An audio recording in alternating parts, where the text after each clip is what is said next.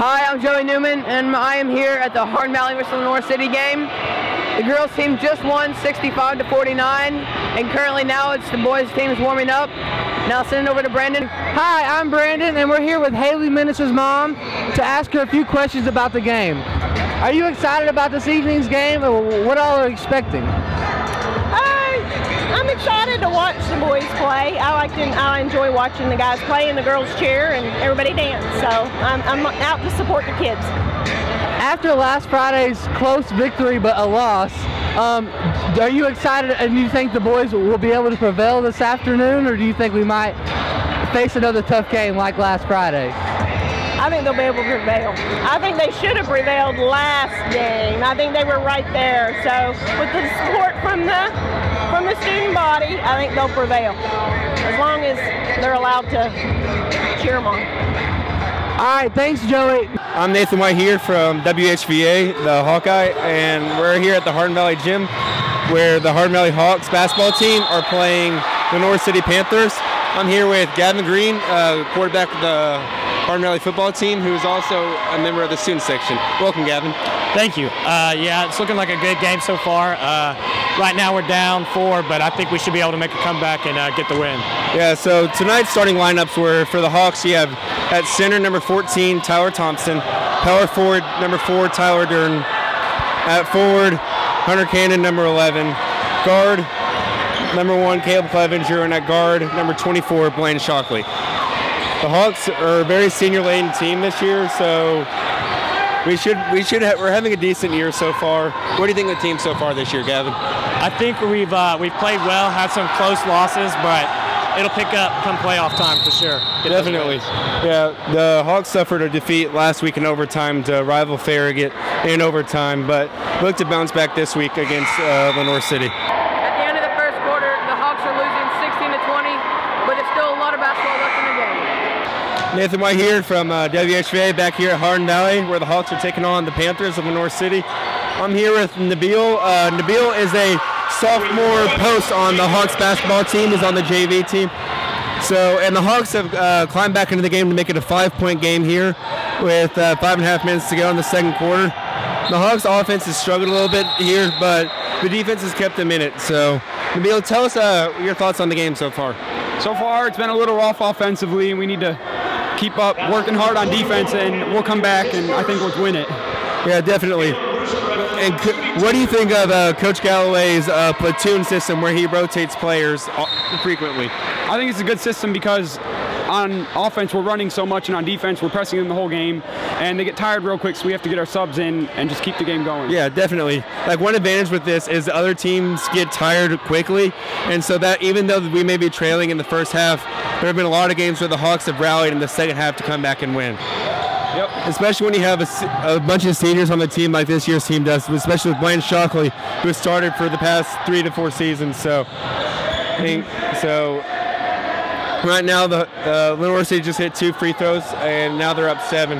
Tyler Durden gets it in the post, hits the layup to cut it the lead to 5. Tyler Durden's been a great player tonight for the Hawks. He's scored, rebounded, just done everything that he can to keep the Hawks in it. Now the Hawks need to get more production from the guards a little bit. Blaine's hit a couple clutch threes tonight, but they just need more offense in general. What do you think the Hawks can do better on offense? I think they need to work the ball down low more and get more offensive rebounds because they have a lot of height on this team. Exactly. That's what we were talking about earlier in the first quarter. Is the Hawks offense their front court is big for the Hawks, and Lenoir City has very few players over 6 feet tall. So if the Hawks can keep getting the ball down low, that's where they have the advantage. At the end of the half, the Hawks are down 43-40.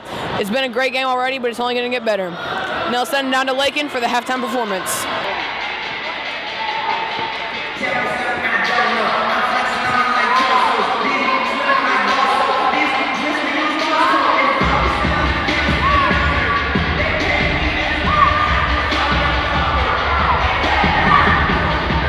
Hey, I'm Keegan McLean, and I'm here with Hawkeye Newspaper.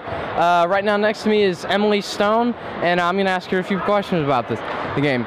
So, Emily, tell me a little bit about the game. What do you think's going on right now? I think our boys are doing a great job right now. I think they just need to pick up the hustle and pass the ball more, and I think we'll get a W tonight. What do you think about future games? Are they doing a little better, or not sure about how they're going to do in future games? I'm not sure how they're going to do, but I think once district play comes around, they'll get it together in their head that we need to win. This is Brandon, and I'm here with Miss Mormon. Tell me exactly, do you think your dance team halftime performance went well? Yes, I think that they did really well. They performed very sharp. They hit their motions, they hit their tricks. It was totally on point, and I was really pumped and excited because it's great practice for us going to nationals next weekend. So make sure you stay posted for nationals. Also, do you think the dance time halftime performance at all affects the game in any way? I think if the dance team does like a really high energy routine that gets everybody pumped, where they're saying things like, I can't believe they did that crazy trick and things like that, that it definitely helps the student section stay pumped through halftime instead of just sitting down and getting bored before this last half. Yeah, and then plus it's contemporary songs that are really upbeat. Yeah. All right, thanks, Miss Mormon. Nathan White back here for WHVA at Harn Valley Academy, where the Hawks are taking on the North City here in the second half in a varsity basketball game. And the Hawks have really fought back here in the second half to close the gap to only 1 point game. And that's mainly been due to Tyler Dern down low, who's having a great game for the Hawks. And he's scoring and getting rebounds just like right there. Another great example, a great play by Tyler Dern. He's just getting offensive rebounds and just playing great. And the Hawks, their Hawks' defensive intensity has increased. They're playing with more effort. This is the Hawks team that everyone wants to see and that we expect of the Hawks. Another turnover forced by the Hawks defense there. Hawks zone trap defense has really affected the North City's offense. Then they haven't been able to get much going from the end of the first half to the first 4 or 5 minutes of this half.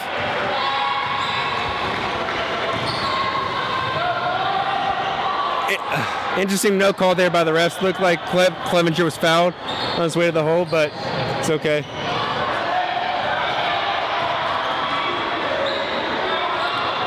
The North City hits a 3. The North City takes the lead again by 2 points.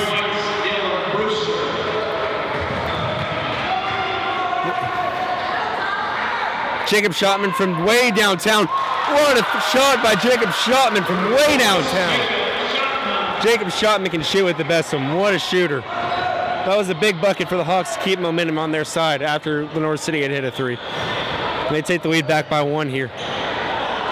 The North City is unable to answer, and Caleb Clevenger has the board. Up ahead to Tyler Thompson, who gets fouled and is heading to the free throw line for 2 shots. Hawks have played great this half. They've played with great poise, energy, and teamwork. With 40 seconds left in the third quarter, the Hawks are winning 58-55 after Seth Long's free throw. Back in action here in the fourth quarter for the Hawks. 5 minutes to go. Tie game, 69-69. Hawks going with Aaron Dyke still at point guard. Reston, Blaine Shockley, and Caleb Clevenger probably the final 3 minutes to try and keep them fresh so they can hit some late baskets for the Hawks.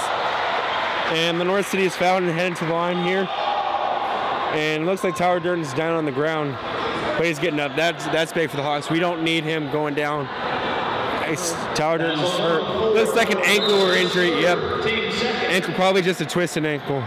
Trainer's out on the floor to take a look at him. As he walks it off, looks like he will most likely be okay. Yeah. But that's something you need to look at. I mean, feet are a big thing in basketball. You got to be able to move. Yeah. So hopefully he's okay with that. Yeah, he needs to be able to move and cut and plant, especially for him because he has to go up and get rebounds and use his athleticism to out-jump the North City players. With him out, that's a big blow because now we're bringing in Caleb Davis, who's a good player. He just doesn't have the athleticism that Tyler has. And still, Blaine Shockley and Caleb Clevenger on the bench right now for the Hawks. So that's not a huge shock. I mean, you're going to rest them for the last couple of minutes. Yeah. You just got to save them. Save your best players, honestly. Yeah, definitely. Hopefully the Hawks can keep it close here. And the North City hits a huge 3 to make it a 4-point lead with 4.5 minutes to go. Hopefully the Hawks can keep it close here for another minute or 2. And a big shot here for Caleb Davis. Gets his own rebound. and the shot is blocked by Lenore City. At the end of the game, the Hawks lost 81-90, sadly, but it was a great game all along. We fought hard throughout the entire game, trying to push through the last final seconds. I'm Joey Newman here with Seth Long. Seth, how'd you feel about the game? Even though you lost, it felt like it was a great game overall. I think we keep up our intensity more and just play harder next time. The entire student section got wild whenever you blocked that kid from Lenore City. How'd you feel about that? I felt good. I was just trying to stop him from making the layup. Thank you, Seth. Great game.